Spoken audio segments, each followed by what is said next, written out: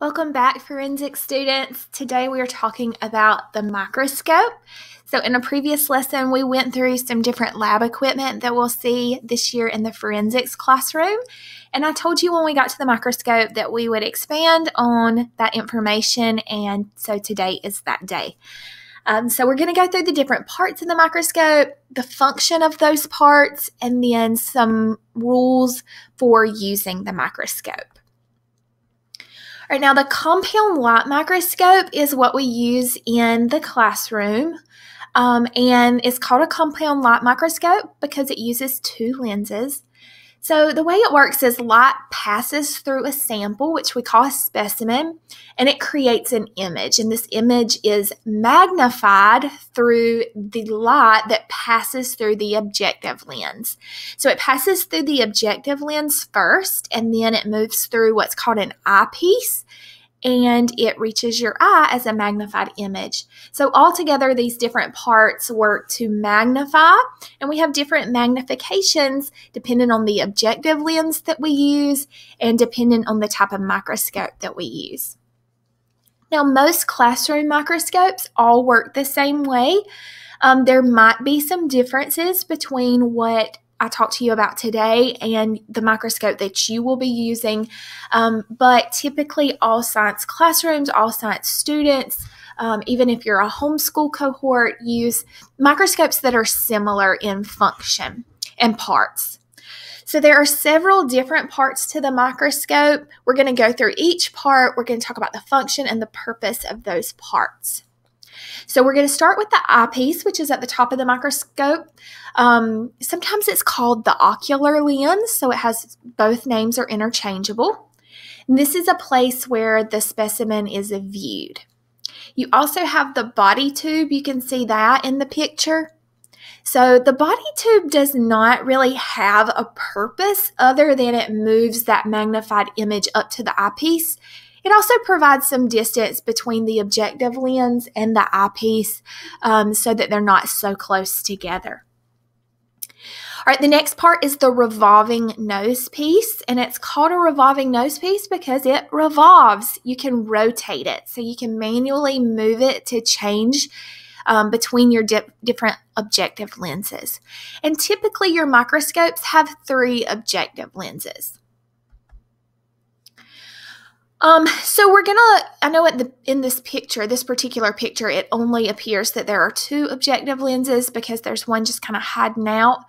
But typically you have 3 or 4 objective lenses, and they range anywhere from 4 times or 4x to 40x, which means 40 times the original size of the specimen. So you have low, medium, and high power objective. Low power objective magnifies 4 times the original size, and it's the shortest objective lens. And then medium power objective is going to magnify 10 times the original size of the specimen. And it is, of course, the medium length one. And then the high power objective is the longest one, and it magnifies the greatest amount, which is typically 40 times the original size of the specimen. All right, the next piece that we're going to talk about is the stage, and it actually holds the slide. So when we talked about lab equipment, we talked about the slide is like a rectangular clear piece. And so on the stage, there's a window, and the light passes upward from the light source through the diaphragm, through to the stage, through the specimen, into the objective lens, up the body tube, and then, of course, through the eyepiece. The diaphragm is the part of the microscope that's just under the stage. And the purpose of the diaphragm is it regulates how much light is available to pass through the specimen. So you can actually turn or adjust the diaphragm depending on your needs. Now, the arm is just a support system for the microscope. This is how we hold our microscopes when we want to transport our microscopes. So in just a little bit, I'm going to tell you that the rule is to always hold your microscope by the arm, which is on the side, and the base. So both the arm and the base are the supports for the microscope. This is how we transport and carry our microscopes. All right, on the top of the stage, we have something called stage clips. And these stage clips help to hold our specimen in place on the stage while we're viewing the specimen. It just kind of secures whatever it is that we're trying to look at. Then you have the light source. The light source is at the bottom of the microscope. It shines upward through the diaphragm towards the stage so that that light can be picked up and then move through and magnified through the objective lenses and the eyepiece. On the side of the microscope, you have the fine adjustment knob and the coarse adjustment knob. And this is in different locations depending on the microscope that you have or that you're using. But the fine adjustment knob is usually the smaller of the two, and the purpose is to fine-tune the focus. So you can actually use this to just kind of crisp up the image, and it can be used with all of the objective lenses. You also have the coarse adjustment knob. The coarse adjustment knob is usually the larger of the two, and you can turn it to move the stage up and down. So if I want to, this is going to help me clarify my image or make my image visible to the eye as I'm looking through the eyepiece. And if I want to make my image where I can see it a little better, I might choose to move the stage up a little bit or down a little bit. The only thing with the coarse adjustment knob is you can only use it when you are using the low and medium power objective lens. You can never use the coarse adjustment knob with the high power objective because remember, that's the longer objective lens. It practically touches the stage. So if you go to move the stage up and you have the high objective lens set, you might crack the objective lens itself or the stage or the specimen slide. So it's just not good housekeeping practices. We don't want to have to replace any lenses. So coarse adjustment knob can be used with low and medium power objective, but never with high power objective. Okay, so let's talk about calculating magnification because I mentioned that you actually look through the microscope, you look at the specimen through what's called the ocular lens or the eyepiece. It has a magnification on its own of 10 times the original size of the specimen, or 10x. So you can see that on this chart. Now, when you pair the eyepiece with an objective lens, then you get a total magnification. So depending on the objective lens that you use, you can have different magnifications with any one microscope. So the way we get that total magnification is we multiply. So you'll take the magnification of the eyepiece, which is 10.